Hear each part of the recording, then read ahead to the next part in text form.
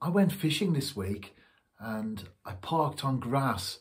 Unfortunately, we've had a lot of rain recently.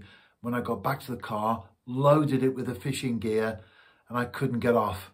The wheels were just turning and the mud had all churned up and I was stuck. So I went looking for someone to try and help me. I saw two men walking a dog, big, strong men. And I said to them, could you do me a favour? It'll only take a few seconds. I'm stuck on mud. I'd already tried to push the car and I could feel it rocking.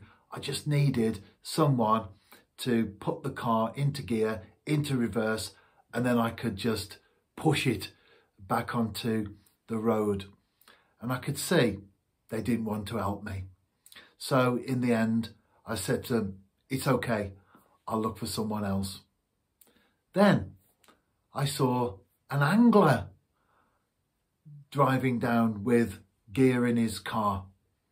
And I stopped him and said, could you help me? I'm stuck on the grass. All I need is just a few seconds of your time. Sit in the car, put it into reverse, nice and gently, and I'll push it out. It won't take any time at all. And he was umming and ahhing, and I said, it's okay, I'll ask someone else. And he said, okay, I'll help you.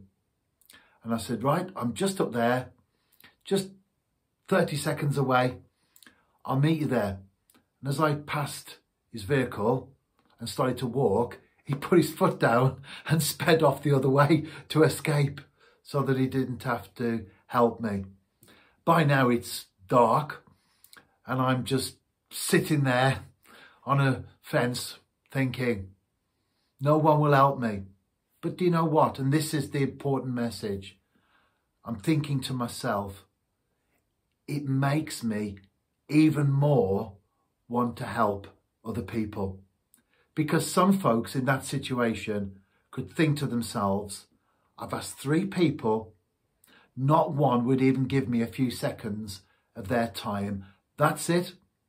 I'm finished with people. I'm going to live my own life for me from now on. But actually, I thought the opposite. I was thinking it shows just how much people need us sometimes and you can help them. And I've been keeping my wife updated because it was Valentine's night after all. And I did say to her, I'm stuck, but I'm hoping to get out soon. I telephoned her and said, I've asked 3 people, no one will help me. And she said to me, doesn't it make you want to help others even more? And I said, that's exactly what I was just thinking. Anyway, I'm there. And as a Christian, I pray. And I pray for God to help me and send someone along, even when it looks like I've exhausted the opportunities. Cutting a long story short, someone came, helped me, and got out of the mess that I was in. So I was very thankful at that help. And I think that for all of us, whenever we see someone in distress, someone that needs help, someone that is in a situation whereby we can help them out of it, we need to do that. I was thinking of the parable of the Good Samaritan. You may not be familiar with that, but a man, he's on his way from Jerusalem to Jericho. Jesus told the story, and he was robbed and beaten and lying by the side of the road. And the religious people came along, the priest, the people that you would think, for example, that would help him. And they looked and crossed over and carried on their journey. And then the Samaritan came.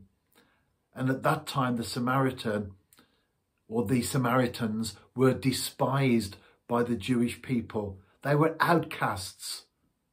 No one wanted to be associated with a Samaritan.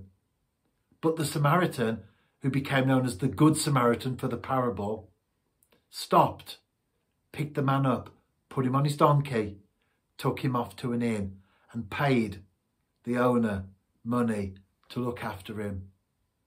There's a lot of inspiration there, isn't there? In my story, which is a version, the modern day version of the Good Samaritan. and the original. Always look to help people, to do good, to be kind. And I'm a great believer that what we sow will always be what we reap as well. People say what goes around comes around. If you're not interested in helping other people, people won't help you. But if you sow seeds of kindness into other people's lives, it has a remarkable way of coming back and being there just when you need it.